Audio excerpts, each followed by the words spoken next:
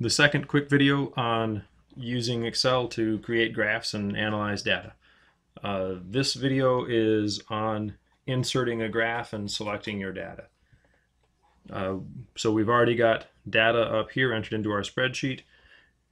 What we will do typically is click on a blank cell down here. So we are free to choose what data will be plotted. Click on Insert, Scatter Plot, and then this XY scatter plot with data points only. We see doing it this way, we don't have any information up here already. Excel has not tried to guess what data we are plotting. That's good. If we had all of these data highlighted, Excel would have tried to guess what we were plotting, and it would typically try to get all of this stuff on here somehow. So we've got our data ready to plot. We just need to tell Excel what to plot. So we're in this graph. We can typically right click. Sometimes it depends where you right click. If I'm here and I right click, move, copy, those are not what I want.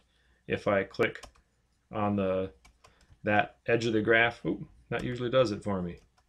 So we can go up here if this right clicking isn't going to work. There we go, right click, and it allows us to select data. So there's nothing in here. We're going to add a data series. Name for this graph, we're going to plot the potential difference versus current. For this one, so we'll say potential difference versus current. This is the only one in which we will type. The others will all end up selecting data. So now X series values.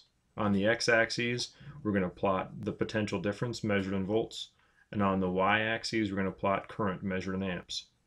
So here we are, series X values. I click on this little icon, and then I highlight the numerical data for what I want to go on my x-axis. Click on that icon again, and now I'm down to the y-axis data. I click on this icon, and I go up here, I highlight this data, and I click on that icon again. And then we see down here, now we've got a variety of data plotted on here. We click OK. It says you have this data series. Yes, we do. I'm okay with that. Now we have a graph plotted. We have all of our data there.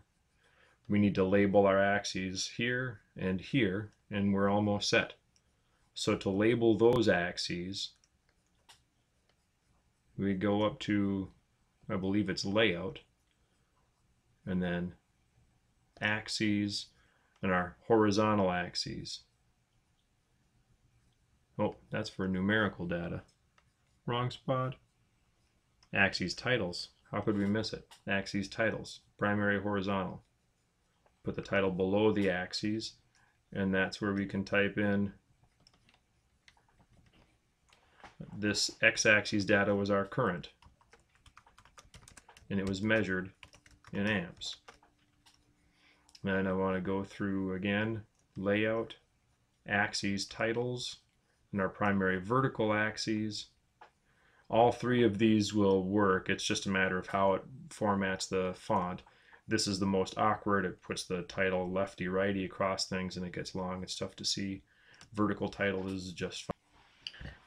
So we need to type in our axes title. We can highlight this, and I will say potential difference measured in volts.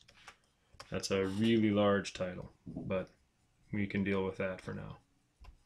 Okay, and then over here it says potential difference versus current. This legend we don't really need. We're only plotting one thing. Let's get rid of it. That takes care of it for generally plotting that data.